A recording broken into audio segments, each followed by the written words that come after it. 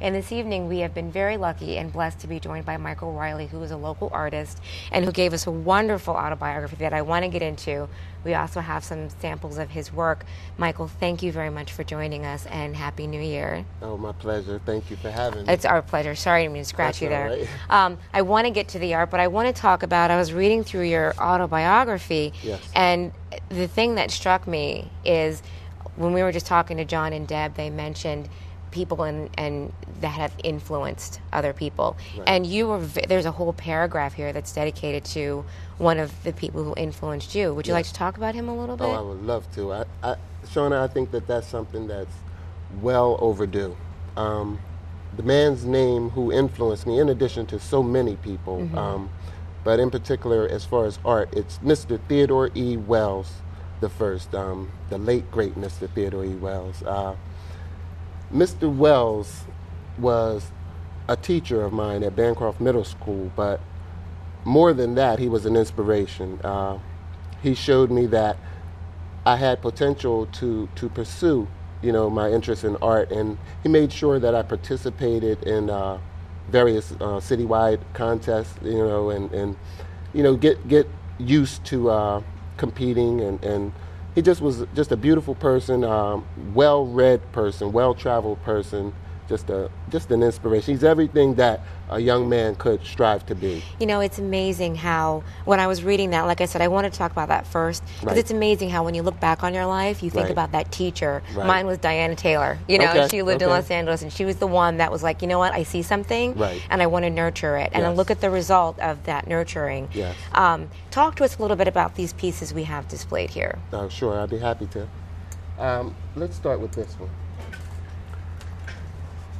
This piece here, should I hold this way? I think that if you hold it like straight in front of you. Okay.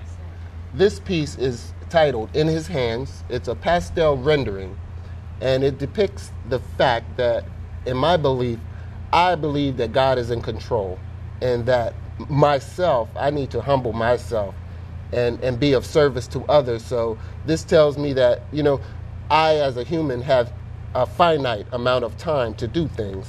So I need to rely upon him so that I can continue to serve. Okay. And then below it, I think if you leave that there, they can, I'm sorry? If you leave that there, they can see it a little bit. But can you talk about this one? Yes, this piece here, the title is Afrogenesis. And for me, it was Go ahead. It was a special project because I worked from two statues that were given to me by my mother in 1975. So I set up a still life. And as I was doing the rendering, it made me feel as if it were a conversation taking place. And it represented our code. We have an interdependence as a people. And this is just a dialogue as a people, leading to the continuation of our struggles and everything. That's something you said at the bottom of your biography, a silently yet powerful conversation between the artist and his audience. Yeah. And that's really, I went to Renoir exhibit, I think Friday, and when I was looking at his artwork, I'm like, this is amazing, because he's no longer with us, but there's something that he was trying to get across to us. Right. And I mean, it carries through. It doesn't matter if you're Renoir or Michael Riley or, not that I have any artistic ability, but Shauna Roy, but it's just one of those things that it really comes through. Right. And then I'm assuming this is Kira, your daughter, in this picture? Yes.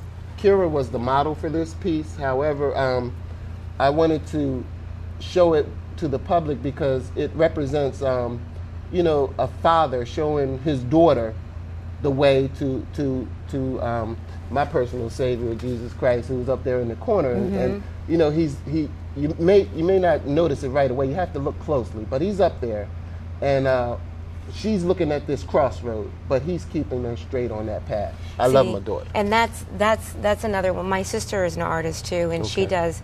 Are you self-taught for the most part? Well, you went to, my sister is self-taught, and the idea that you got across there, Right. we can look at it and we can see something, Right. but when you hear the artist Yes. explain it, Right. it totally changes the meaning, because Right. we see that it's just, a father and a child, and then we can see the Savior, but that side road, as a father, you know that you're trying to guide her in the right Yes. direction. Yes. That's amazing. Now, the other thing I wanted to touch upon in your biography Yes. was you have this beautiful artwork, and then you talk about poetry. Yes. So the transition from art to poetry, can you talk about that a little Sure bit? thing. As I mentioned, and you talked about a conversation. I look towards my art or my poetry as a means for me to communicate, the messages and inspirations that come upon my heart and enter into my mind. And it just so happens, as from an early age, I always loved English, and I loved writing, and I also loved art, and I loved basketball too. And something had to give. So, so it's just natural for me, So in addition to the poetry, it also says you're writing a book, Yes, Growing, Growing, Grown. yes. Talk a little bit about that. Okay. Well, I'm working with some really good people who are helping me on the project, namely Judith Roan and Miss BB Coker. They have been consulting on this project, and we're going to get together and finalize.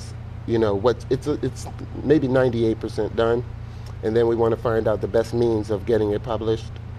It's a collection of images and poetry, and a lot of them you'll find are interdependent, and there's quite a connection between the written word and the visual image that's on the adjacent page. So Well, we'd that's love just a glimpse. to have you back when you publish that, when it's finished in Yes. its entirety. In reading the notes over, also, it's very clear to me that you understand where your gift came from. Yes. It's evident in your art, and it's evident in the notes that you took here. Yes. So when you're painting something, when you're writing something, Yes. does that make you feel closer to God? It takes place because of him. Right. You know what I mean? And to answer your question, anything I do, as long as I'm following, the right way, it brings me closer to him. If I'm just having a friendly conversation, that brings me closer.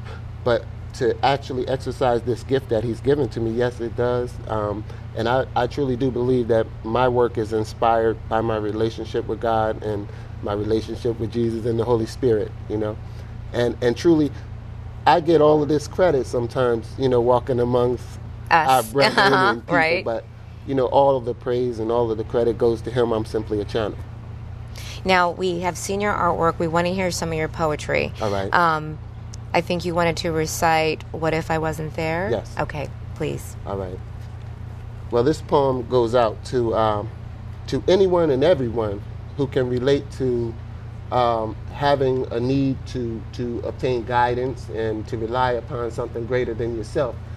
And this poem is about a guardian angel revealing himself to a young urban youth. Remember that time when you were sleeping on your grandma's couch? A blast shattered the glass, and grandma's eyes filled with tears. Yet her only concern was how to quiet your fears. Don't cry, baby, it was only thunder, or so she told you. For in the wall above your head was a hole that a man could put his fist through. Remember that time you snuck out of the house so you and your cousin could go to the store before it closed? The shopkeeper chased you all out and fired a shot in the air. Once again, or so you thought. You later realized your cousin was stealing and paid with his life for what y'all should have bought. What about that time when you and your friends were hanging out in the park? I thought they told you not to go out after it got dark. Now look what happened this time. You survived, even though there were bodies everywhere. Let me ask you an important question. What if I wasn't there? That's wonderful. Yeah, I apologize. I stumbled over it because sometimes I just get so excited. Plus, it's freezing in here. Well, okay. No, Yeah, but that, yeah. I mean, when you're writing something like Yeah. that, where does the inspiration come from? Is that what you feel personally, or is that witnessing something? Yeah, actually, the inspiration, it's a lot of my things are autobiographical because I didn't always walk a certain way, and that's why my audience is, it consists of the people who may sometimes stand in the balance somebody was there for me, and I want to be there for them, and I want to show them that they can try and do, better. That's wonderful. So that's what it is.